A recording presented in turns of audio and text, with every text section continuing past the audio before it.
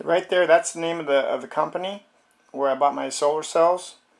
You can find them on eBay and just do a search for 3x6 solar cells on eBay, and Everbright should come up. Either that, or maybe just do a search for Everbright, and you can find the Everbright store online. Good place to get your stuff. When you buy the solar cells, you can buy that with a flex pan, solder, and the wire that you would need for solar cells. They don't call it wire, they call it something else. It's flat metal, it's conductive, so I call it wire. It's not wire. Okay, these two items, once you're going to have to have the wires connect to something, and then you have to have the wires go out to your batteries.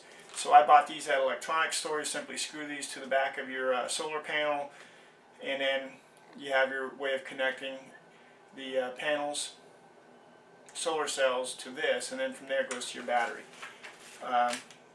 Simple thing to buy. And then I bought what I showed you earlier in the video. These are solar cells that were busted when I bought them.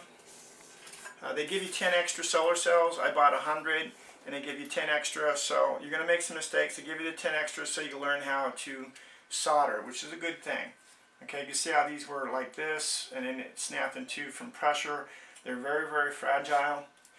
You can't solder without a flex pen. The flex pen is the chemical thing that allows you to solder your cells together. This side is the negative side. The bottom side right there is the positive side. Okay, every time you solder, take your flex pen and simply in the white little square area, don't get in the gray because it comes off, put some flux on there. Take your wire that I pre-cut to size. I have the length measured out right here. I measured them all the same, and then I sliced them with a pair of scissors. It's that easy, not very hard at all. Okay, these usually may be bent, so they're just not laying flat. You need to flatten them out a little bit so that you get your nice, get them in the air, get them where they're looking flat. You may have to work at it a little bit, but once you get it there, you simply put this onto your flexed area, line it up the way you want it, take your preheated solar iron, or soldering iron, and take your silver solder. It comes with the package, and do your solders. It's very easy. Okay, that easy. I just got 3 nice solders. Very easy. Okay, I just did the positive side. Now what I'll do is I'll take and flip these back over, back and forth, back and forth, back and forth, the way I want it. Okay? The next one is, after the positive side, is the negative side, which is the top portion. Once again, you take your soldering pen, you're going to solder along this entire white area. So basically, whether it's back or front, you're taking your solar panel and you're putting flux. I didn't have very much flux on there. You can see when it changes color to a slight yellow that you have flux on there. Otherwise you can't see it, and you might not have enough flux on there. Okay, I lined it up the way I want it. Okay, now I have these all pre-cut to the right length, so if I line up these wires perfectly, I have the same distance between each cell. Okay, you just got to watch out for slippage. Okay, and I can't stress enough that between every time you solder, every time you go to put this iron in the holder or put it down to clean the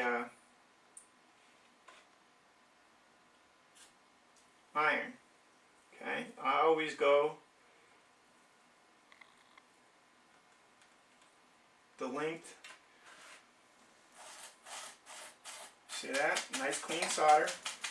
But I always go the length that I'm going in, okay? Now, it may feel weird to go the way I just did it because I'm doing it backwards from the way I normally do it. But that's all there is to it.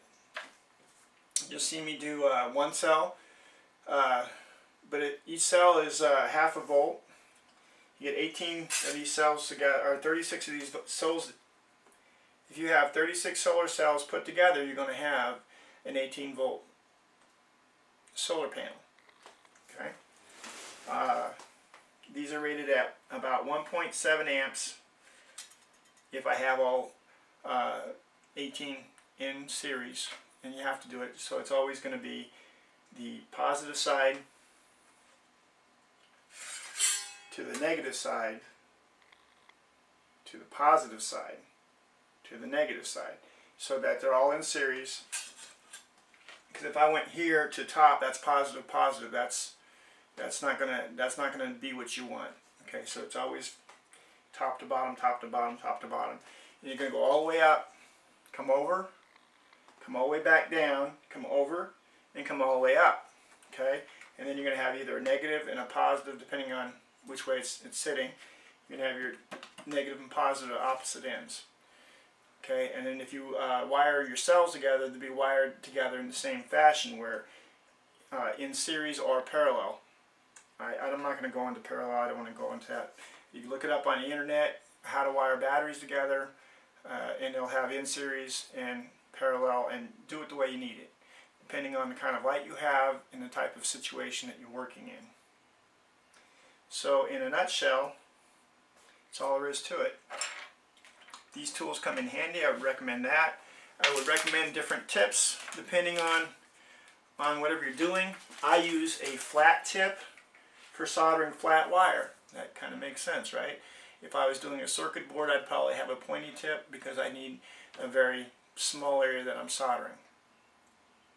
I'm not an expert, but I followed the directions on somebody else's stuff. They said, well, you're going to tin the wire, and then you put it on there, and then you run it with the flux underneath, and it works real well. The problem I found out with that is that I'd get too much solder on the whole thing. It was more of a mess, and then it was hard to take off.